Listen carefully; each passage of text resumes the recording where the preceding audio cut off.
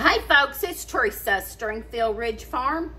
You all know, if you've watched my channel very much, that I make Jewelweed Soap and Jewelweed Salve for the itches. And it's good for poison ivy, poison oak, all of that stuff.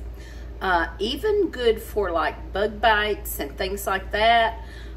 You know, I showed one time, I told a story about going out and picking the garden, and I had some squash and stuff, you know, squash and okra and all that stuff that has little hairs, and the vines have prickly hairs. All of that stuff just tears me up.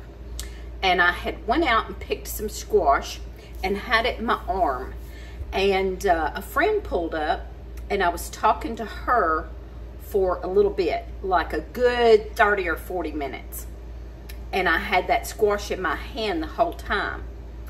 And when we got done talking and she left, I came in the house and I had whelps, just terrible whelps on my arm from holding that squash, because those little pricklies that are in the stem and things like that just tear me up. So I came in the house, I was whelped up.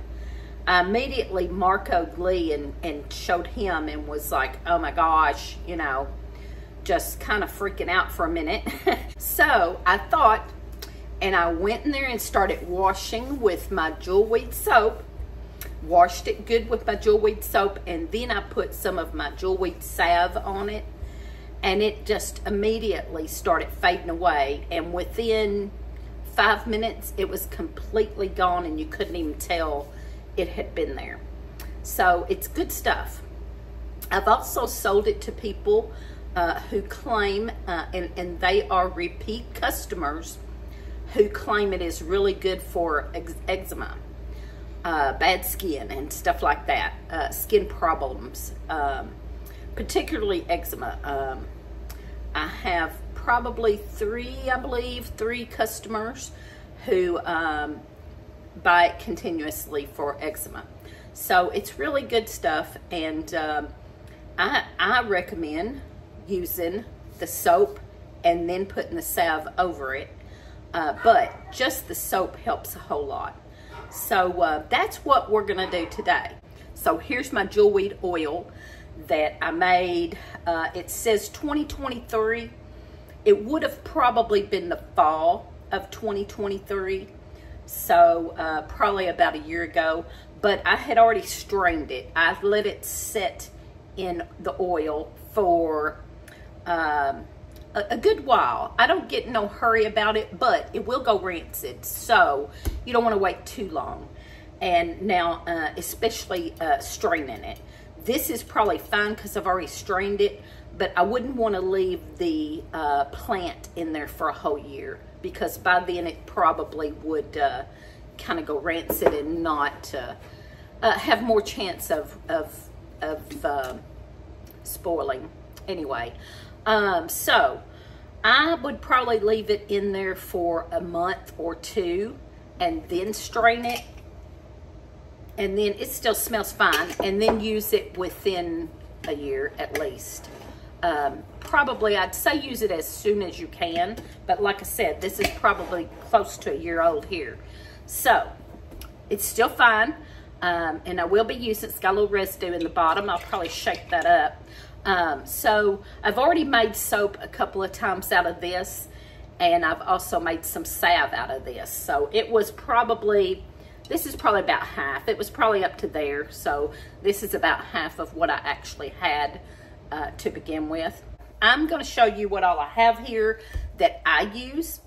And most of this stuff, because I use lye, I make lye soap.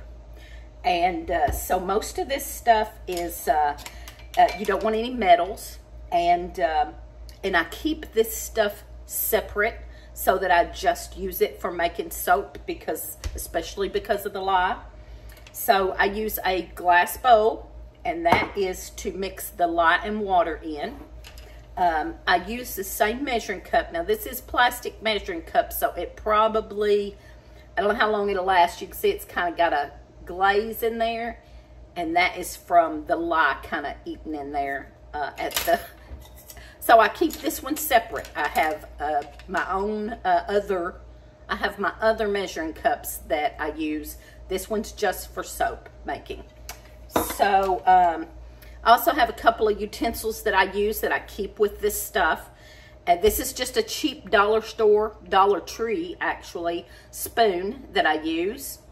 And I have this is not a wooden chopstick, although you probably could use a wooden chopstick. This is a plastic chopstick. Don't even remember where I got this at, but I use that to kind of get the soap down in the corners of the mold. You'll see that a little later in this video. And let's say you need a good thermometer, and I use this one. It's a digital. I use that to take the temperature of my oils and my lye mixture to get it about the same temperature before you mix them. So you don't want them too hot. And I wrote down, I have a little recipe. I wrote it down so that I can go back and use this every time. And I wrote on here to get the temperature about 125 or close therein of each. But sometimes I just go ahead and mix it at 140. It gets really hot. The lye water gets really, really hot. And so it's hard to get that temperature way down to 125. It takes a while. So about 140, sometimes I go ahead and mix. So I also need a scale. You need a scale to measure your lye and your oils and your lye and your water. And then, so I've got lard back here. I use lard. You can use other things. You can use coconut oil or, you know, different things. But I like lard and lye soap. So that's what I use. So the only other thing, oh, gloves, of course.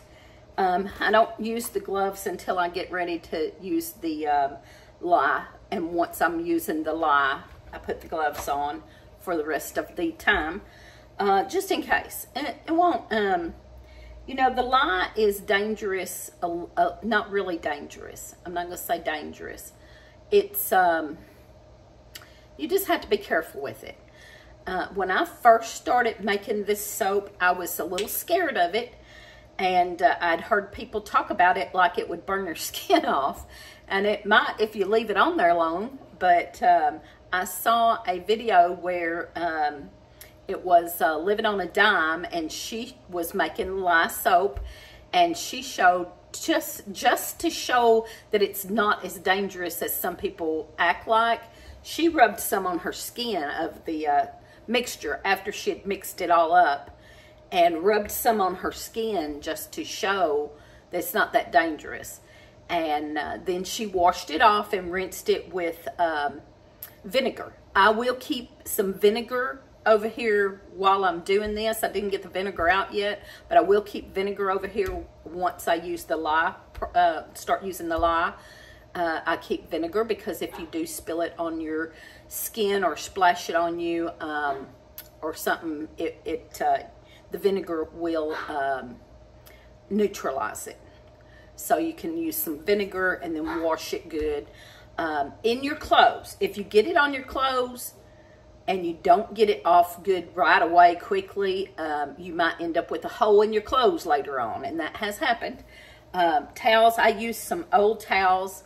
This is an old stained up towel that I'm going to use today because I'm ready to get rid of this dish towel. So you can put essential oils in here when you get ready to mix the whole thing together. I'll show that a little later. I always use tea tree oil in all of my stuff. My soaps, my salves, all have tea tree oil in them because tea tree is wonderful.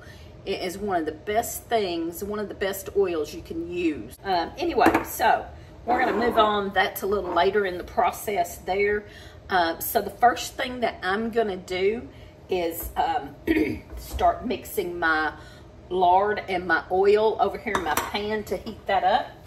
to get that melted and hot, and by my recipe. And you know, there's a certain ratio for these things, so you have to look up a recipe or know the ratio. I looked up a recipe because I didn't want to calculate ratios, so I looked up a recipe, and it makes 10 bars of soap in my molds. These are my molds. I have pink ones and purple ones. Color doesn't matter at all, of course. But this one's not cleaned out good from the last time. But that's okay too. Normally I clean them out good. This one I didn't clean out good. But this is kind of mold I use. You can use the loaf molds. I really like the silicone. And you can get the, I have a loaf one, but I don't like the loaf one as well because then you have to cut them. And I never cut them evenly. And so anyway, I just like this kind. I can just pour them in there and pop them out. So that's the kind I use, and this recipe makes 10 bars. So like I said, the first thing I'm going to do is start measuring my oils. I will measure them by weight. And so it calls for 4 ounces of my oil and 16 ounces of lard, or I put or fat is what I wrote on here, but oil. So it calls for 2 pounds. And so I split that up in 16 ounces of lard and 4 ounces of oil. Like I said, this was a recipe I found online, and I wrote it down so I could use it every time. And you could double that. If you wanted to, you could double that, but they don't recommend making a whole lot at a time. I can't remember the reason, honestly, but they don't recommend making a whole huge batch at a time. Definitely could double this, but I prefer to just make the little batches at a time, and then I know I can get it done and over with pretty quick and move on to something else. The last couple of days, I made soap. I made soap, I can't remember what day, like Monday, and then I made soap again on Wednesday, and this is Saturday I'm making soap again. So I'm going to have 30 bars when I'm done, but I didn't want to do it in big batches and be overwhelmed, so I just like the small batches, and then I put all my stuff up together in one tote and get it back out, you know, all together, one tote. So, all right, so I'm going to get started and put this maybe down here where you can see what I'm doing. And I don't know if I mentioned my hand blender. You really need a hand blender. You don't have to. You can blend it yourself with a whisk if you got a good strong arm to do that with, and I don't, so I have the hand blender. All right, I'm going to get started with my 4 ounces of soap. So I'm going to put my cup on here first, and then turn it on so it is zeroed out. And when I pour this in, I will know exactly what I'm getting. So I'm going to pour in 4 ounces. Right there. So move that aside out of my way. Put that in my pan.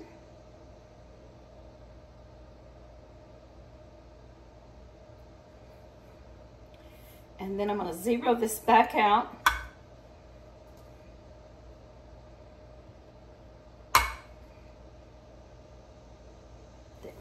And so with the lard, I'm just going to scoop it in here.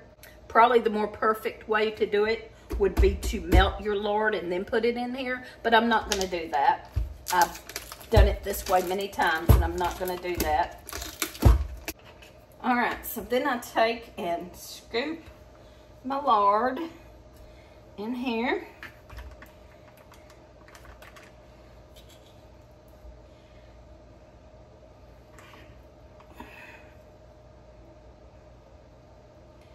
There's 6 ounces, 10 more to go.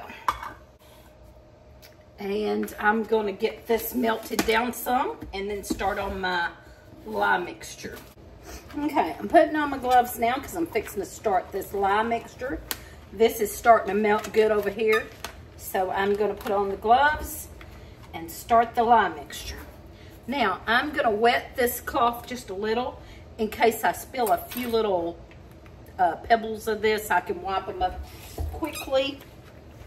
With a wet rag, they'll come up quickly. So,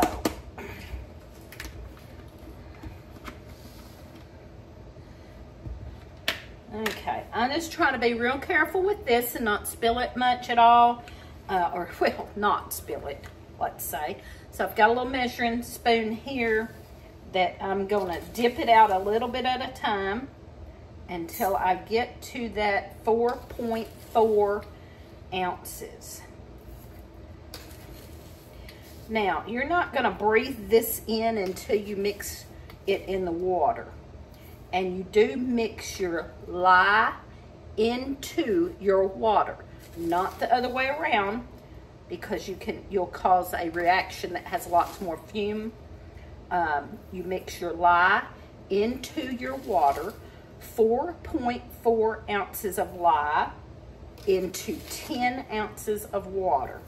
Now, I will put this recipe in the description below. And I also have an older video of this. If you want to go back and watch my older video, I don't think I explained things as well. It was a couple of years ago, and I was more insecure about doing this my own self. So you can go watch that video if you want. It's the same recipe. Now, when you mix your lye into your water, you will get a little fume, and you don't want to breathe that in. So I turn on my exhaust fans. I actually have 2 exhaust fans. I have one above my stove and one over here in the kitchen that takes our heat through the house. So I turn both of those on. Oops, I'm almost there. There we go. There we go. All right, now I will turn on my exhaust fans when I mix the lye into the water. You could open a window or a door, but just make sure you don't breathe in that fume that comes off of this. So I've got this done. I'm going to throw my spoon over in my sink in case it's got any little bits of lye on it. And get that closed back up and out of the way.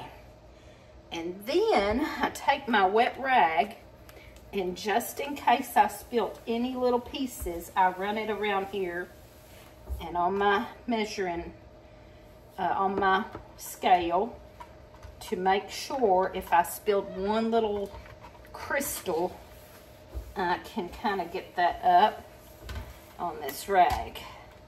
There we go. Now, all right, now we'll lay that rag over out of the way. I'll shake it off in the sink in a minute. So there's my 4.4 ounces of lye. And now I'm going to get my 10 ounces of water. So I'm going to zero this out. And then I'm going to take and get a little water. So I need 10 ounces of water.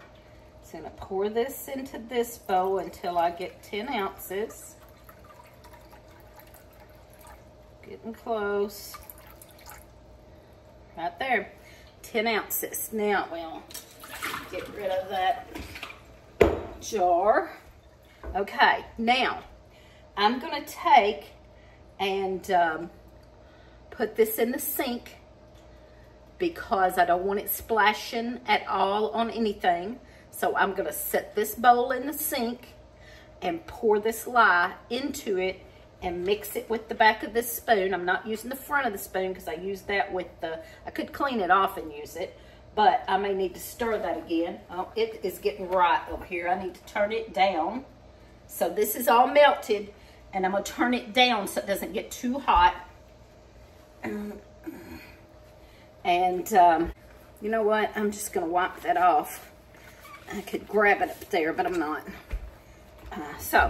I'm gonna put this in the sink and do this. I'm going to show you, if I can, I'm going to show you that. So I'm going to move my spoon out of the way, move everything out of the way over here. Turn you around, maybe we'll try to get you turned around here to see the sink. Oh, let's see. Here we go. All right, you can see the sink. All right, I'm putting my water bowl down in my sink. I have to turn on my exhaust, so you're gonna hear a loud exhaust that's gonna be right behind this camera. So I hope you can still hear me. I'll talk loud until I get this done. So I'm gonna flip on my exhaust fans. All right, hopefully you can still hear me. I think you can. I'm just gonna slowly pour this in here and stir it. I'm gonna turn my head away so that I don't get any fumes. I could open this window, but I just don't bother. I've got 2 exhaust fans, so I'm just gonna pour this in here and do it quick. It only fumes for just a few minutes, but then it gets really, really hot, which is another reason I have it in the sink. So here we go.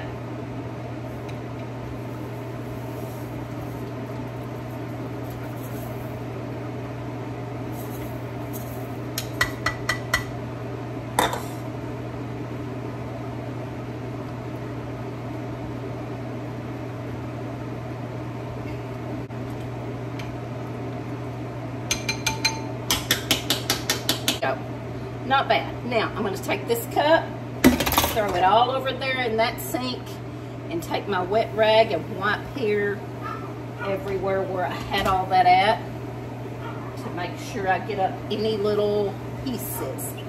There we go. And now I think those fumes are gone, but I'm going to leave that on just a minute, make sure. All right, we're going to use our digital thermometer and tell you just how hot this is.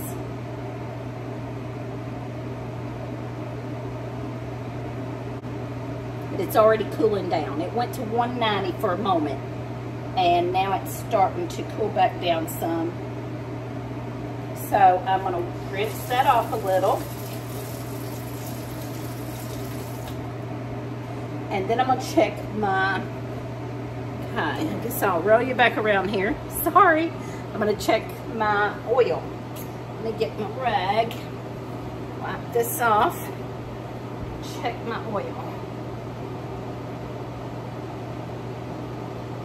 Okay, my oil is at 200, so we want to turn it off. I'm going to pull it off of the stove too. So my oil is already at 200, so we're going to take it off of there, and we just have to keep measuring every few minutes until we get them both about 140 or less. With this, I had to close this back up to turn it off. So let's close that up. And I would just have to wait it out and wait till they both get the same temperature. So I'm not gonna hold you that long. I'm gonna turn this off and come back when they are the same temperature. All right, folks, they are both about 140. So I'm going to go ahead and do this. I'm going to get my mixer going here. You see my little hand mixer. I've got my spoon. Got everything here. And I cleaned this out good and dried it so that I can use it to dip and pour into here. I don't want to pour from this pan. It's too bulky and difficult. At the very end I do, but I get me my measuring cup has the little spout, so that works good to pour. And I got me a little vinegar over here in case. Got my oils I'm going to mix in here when I start mixing. Here's my lye water in here, so I'm just going to take and pour that lye water in there. Put that back in the sink, run a little water going in it. I won't, because you might not be able to hear me. And then I'm going to start mixing this some.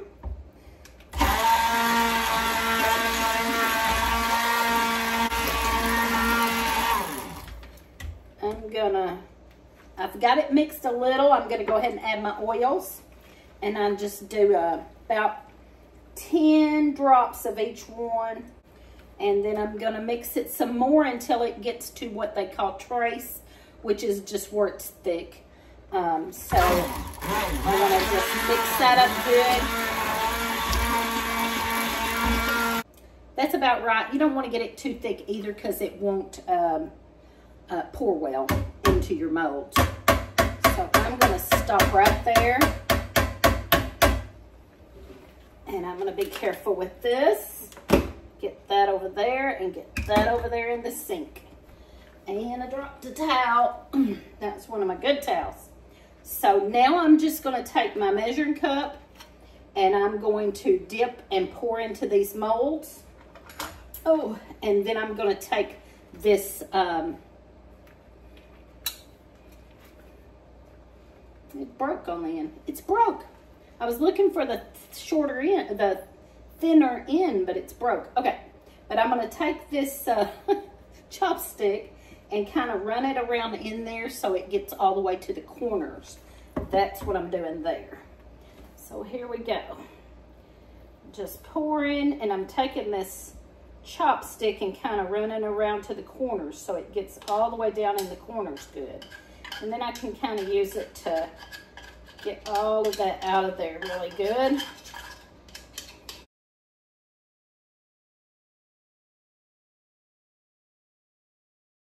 Now I'm going to take that and kind of smooth that out. I didn't get that, kind of get that in the corners like them others. There we go. That looks good. All right, there we go. That's it. Now everything's in the sink. I need to wash up good. I will leave my gloves on while I start washing this because you don't want that to get on you. And it usually ends up on me somewhere. So, but that's okay because I wash it off. I can use my vinegar to splash on me and neutralize that a little bit. So anyway, time for cleanup. Now, one more thing. I'm going to go ahead and take this off to clean this up in a little bit. I'll put the gloves back on and clean up in a minute, but I want to show you my finished products, and I'll show you what I've done the last couple of days, the ones I've done. I'm going to wash my hands a little bit, make sure I don't have any. I did have the gloves on, but just in case, I'm going to wash my hands a little and get over here. Okay. All right, so I'm going to have to turn this off to take you over there, I think. Okay, here's the ones I've done the last few days. This past week, I worked on 10 at a time. There's 20 here. And so I did not smooth the tops out real good. Sometimes I do and sometimes I don't. I think without smoothing the tops down, it looks more homemade and maybe old-fashioned.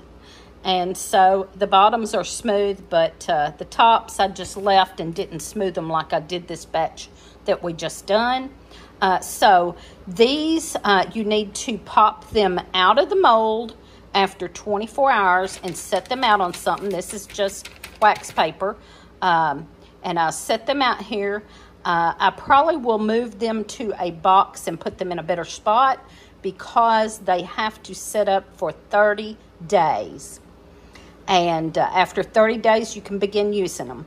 So after 30 days, I will package mine up and start selling them. I will have some at the Heartland Homesteaders Picnic for sale. And we do have an Etsy store.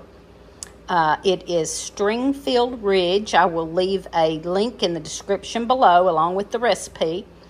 For soap making for this recipe. Oh, here's one. I just package them up in a plastic bag. This is an older one. You don't package these up until 30 days. This is an older one. I've only got a few left of. I did smooth that one out. That one's smooth. But I just package them in a small Ziploc bag with a homemade label on there. Thanks for watching. Give us a thumbs up. Thanks for watching. Give us a thumbs up, comment, and subscribe.